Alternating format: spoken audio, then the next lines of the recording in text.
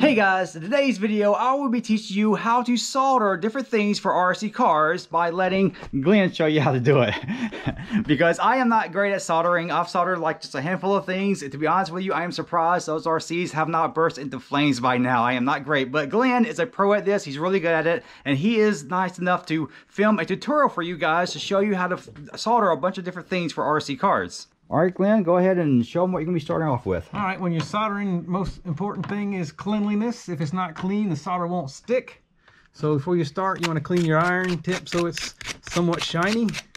You can use a sponge, you can use water, you can use sandpaper. I use sandpaper. There you go. Next you want to do, make some kind of holder to hold it where you can solder it easy. So I take a rubber band, put on a pair of pliers, clip your connector on there, you're good to go. Make sure your connector is clean. I took this one apart just for demonstration, so you want to use 60-40 rosin core solder. Using the right solder is important. Using the right gun is important. You don't need a fancy soldering iron or all that stuff. This is a 60-watt iron. 60 watts good for up to about 10 gauge wire. If you go thicker than that, the iron can't put the heat in it fast enough. The wire will dissipate the heat faster than the iron can put it in. You want to heat the thing you're going to solder so it takes the solder. You put a little bit of solder on your iron, touch it to the thing, it's going to make the thing start to get hot. Once the thing gets hot enough to take the solder, see the thing's taking the solder, not the iron? Got a little puddle on there. Same thing for your wire. Make sure your wire's clean, check your polarity. Now if you're going to use heat shrink tubing, you want to put the tubing on before you solder. Otherwise you got to take it apart.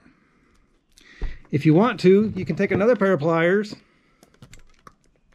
and use it like a heat sink. If you put this here, it'll keep the wire from getting hot and shrinking your tubing before you get it soldered. So again, put a little bit of solder on your wire. Get the wire hot enough to take the solder. A little bit on the iron so it's touching and making continuity there, but the wire is actually taking the solder. See that? And when you got both pieces tinned, you heat this puddle back up. You see the puddle will flow, and it flows together. You did it. Let it cool off.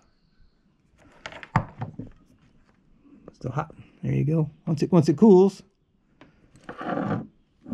So there you go. That's your basic soldering for doing a connector. Then you can put your tubing up there and shrink it and everything else. You want to make sure your iron's clean. Your tip. Cleanliness is important. Can't solder on the corrosion. Can't solder on the dirt.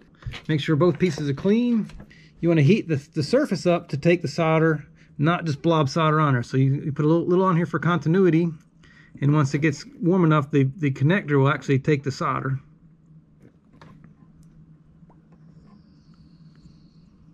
See how the connector's taking the solder in? I'm not coming off the iron with it. This connector's taking it. Same thing on the wire. You're going to get the wire, little blob on here to get it so the heat transfers. Once it gets hot enough, the wire takes the solder. Once you got the two things tinned, if you're going to use heat shrink tubing, make sure you put the tubing on before you solder. Otherwise, you got to take it apart. So put the tubing on there. Another pair of pliers with no insulator there. Going to use that for a heat sink. That's going to keep the wire from getting hot back there and shrinking the heat shrink tubing. So I got both pieces tinned. They got solder on both pieces. Gonna heat it up. See the puddle got liquid? And there it is. Let it cool.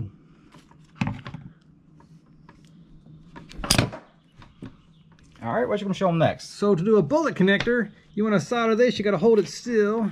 So if you just clamped it in the pliers, the plier would act like a heat sink, and you never get this hot because as you put heat in here, the wires can act like a big radiator and dissipate the heat. So you got to take a piece of paper, and I used to rip it off of whatever I bought the product out of. Just tear the corner off of it, put that around your connector there.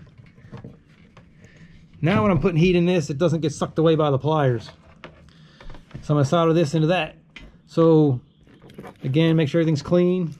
So once you got the connector held in there with the thing insulated, you want to get the connector hot to take the solder. Again, you don't want to if you just heat solder and drop it on, it won't stick. So you want to heat the device, the connector up to where the connector takes the solder. See if I can show you that. See how it's hot enough that the connector is taking the solder in? Not the iron. The connector's hot enough that it's melting the solder, and the iron's not doing it. So you got that hot. Take the end of your wire you want to solder. Make sure your wire's clean. If it's not, you can clean it with some sandpaper. Tin the end of the wire. Same thing, get it hot enough where it's taking the solder. See the wire's taking the solder?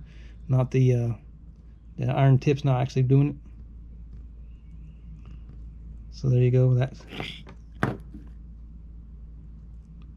piece of wire is now tinned, and now you're going to heat this up towards a little liquidy again.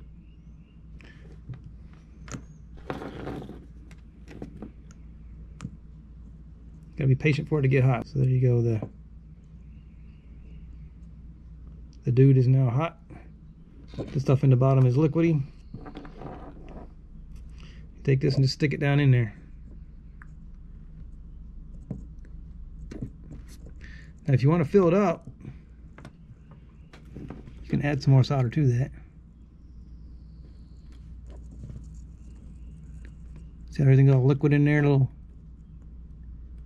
you see it? You can center up your wire, make it pretty. When you let it cool. Done. All right, people ask me, how can I make my wire longer? If you want to make your wire longer, take the wire, tin both pieces of wire. Let's put the solder on both pieces, get them. See how both pieces got solder on them? That's called tinned. And then you just lay them beside each other and melt that glue together. See how they melted together? Let it cool.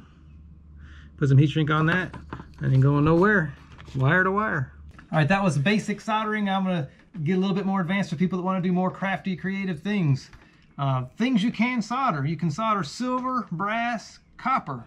Things you can't solder: steel, cast iron, aluminum, titanium. So as long as they're clean, you can solder silver, bronze, copper, and brass to each other and together in different ways. So if you wanted to solder, we did connectors, we did wire to wire. So here's a little bit more if you want to do wire to, this is a piece of brass. Make sure it's clean. You can solder the wire to the brass the same way. You tin the brass, you tin the wire, and you stick them together. So here you go. This is going to be, and you'll see that little puddle lay out now. That the metal's taking the solder, not the iron. And you got the piece of wire. We're going to tin the piece of wire. The wire's taking the solder again. The wire's hot enough that it's taking the solder. We don't want to just drop blobs on it. So the wire's tinned, the thing's tinned, and we do this. If you're doing a crawler and want to solder some chains to it or something. So there you go. That is wire to brass. You can also solder different kind. This is wire like that out of your house, but you can bend this and mold it and shape it and do things with it. And you can solder this stuff. Make sure it's clean. I got my little holders here so I can.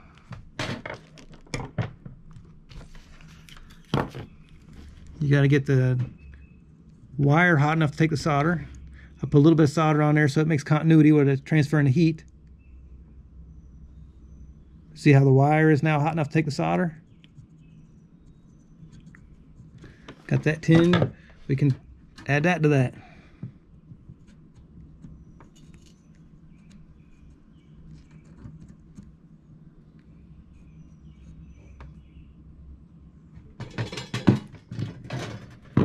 If you're trying to make something, say you might try to make a trailer hitch, or Lord only knows, because there's no limit, there's no rules in the hobby. I always say there's no rules. So again, to get this clean,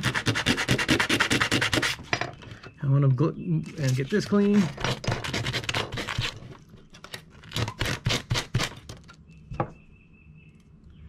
Make this into something. Boom. Now, if I was to hold this with my fingers, it would hurt. If I clamped it onto here, it wouldn't get hot. So you have to use a piece of paper or something as an insulator so you can hold it, position it while you're doing it without setting yourself on fire. You see that?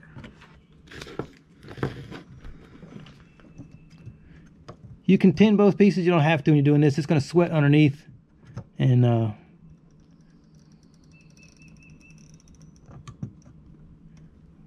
glue together just fine.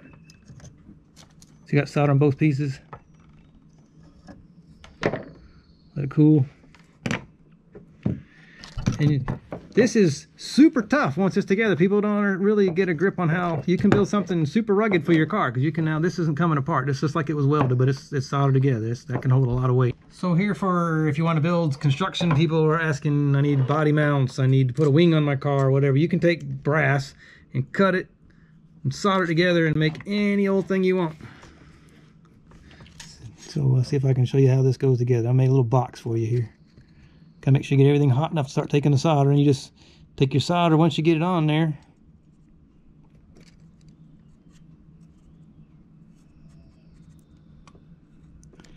I can't see what I'm doing there. I'll do one side to hold it still. I'll come around and do the other side. Show you how to flow it in there, just like your welding, except you're using solder.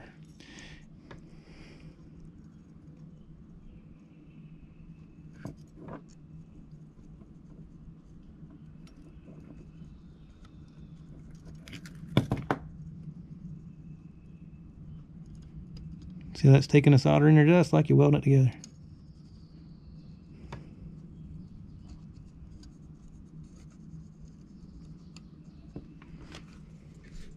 Alright guys, well there you have it. That is how you solder things on RC cars. And hopefully Glenn showed you some really cool stuff. Like this little box. Isn't that cool? That is really cool. I've seen people do this before, and I have never done that on any of my RCs. And I know that some of you guys want to do like custom bodies and custom roll cages and stuff, and that would be super useful for you guys. But anyways, thank you guys so much for watching. Subscribe to this channel if you haven't subscribed. Like the video if you like it. Share it with your friends. Save this one for later. This is going to be a really useful video for you guys. And that's all I have for you today, so I will see you guys later.